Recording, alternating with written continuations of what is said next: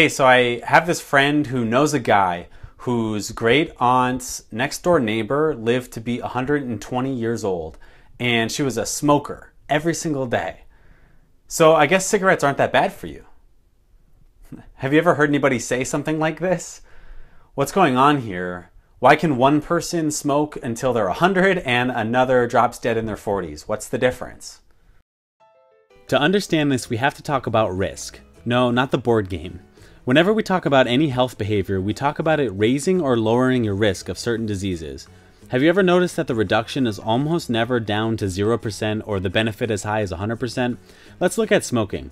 Science will tell us that a heavy smoker has about a 24% chance of developing lung cancer.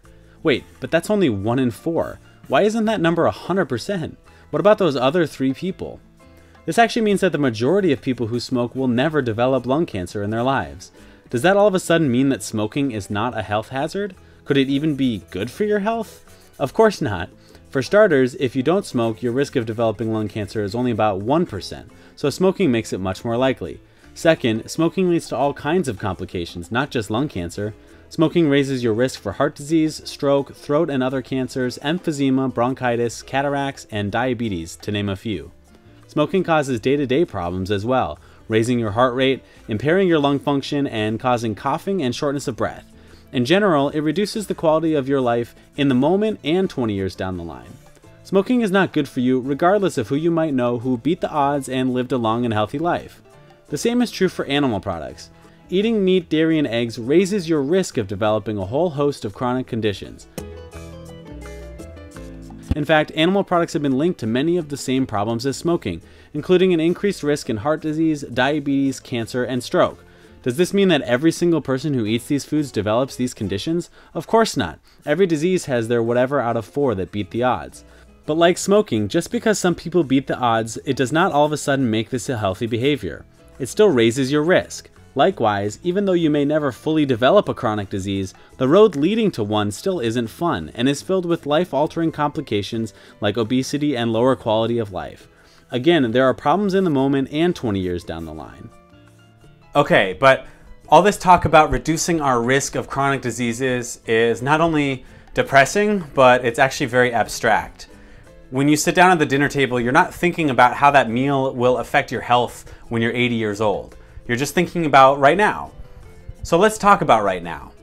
Going plant-based has great benefits today, not just down the road. See, I love the fact that eating this way will help me avoid a chronic disease down the road, but that's not why I went plant-based. That's not why I gave up the meat, dairy, and eggs.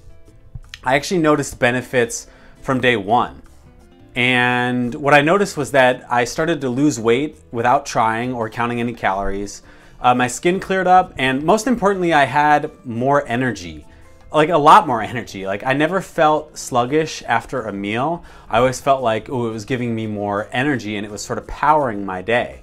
So the benefits of going plant-based can actually be experienced in the moment, and I think that's the best way to experience them. We don't think about how our decisions affect us down the road. We think about how they affect us right now. One more thing, a lot of people say, well, I could never give up meat, dairy, and eggs because those are my 3 favorite foods. And I kind of used to be that way as well, but honestly, I don't miss them, like at all. When I realized that the way that I was eating now, 100% plant-based, was making me feel incredible after my meals, like giving me a lot of energy, I no longer missed that sluggish feeling that those heavier, richer meals was giving me. Have you ever heard this before? It's one of my favorites. Nothing tastes as good as healthy feels.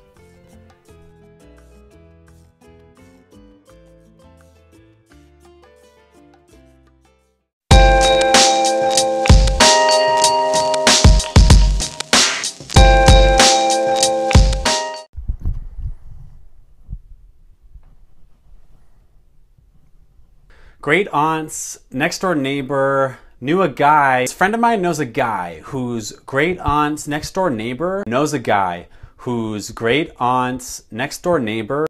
Whoop.